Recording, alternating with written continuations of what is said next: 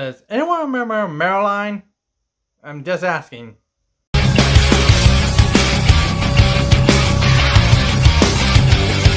Another mission, the powers and call me away. Another time to carry the colors again. My motivation and no fast one to defend. To win the honor of coming back home again. No explanation will matter after we begin. I'm not the dark destroyer that's buried within. My true vocation and not my unfortunate friend. You will discover a warrior unable to win. I'll have you know that I've become. What is up, guys? It's me, KC, review Kids Really Kid Shows.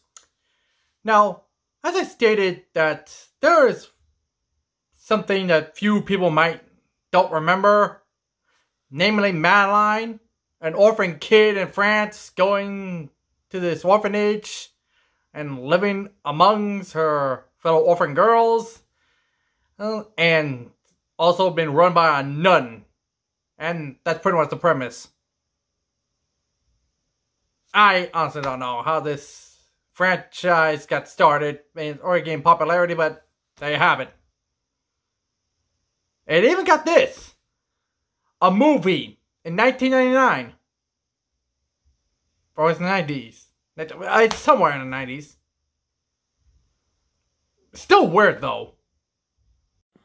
And honestly, nothing really happens in either, well, the source material is based off of in this movie. It's just pretty much every single orphan kids films you've ever seen in the past decade or so, and so on. Naturally, there's also the over-the-top villain is Dumb Henchman, who, of course, wants the money. To be rich, rich, rich, we got to have money.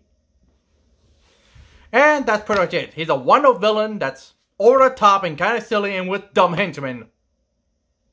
I guess that's pretty much the 90s in a nutshell. And let me tell you guys, I barely remember this movie at all. And I grew up in the 90s when this film came out.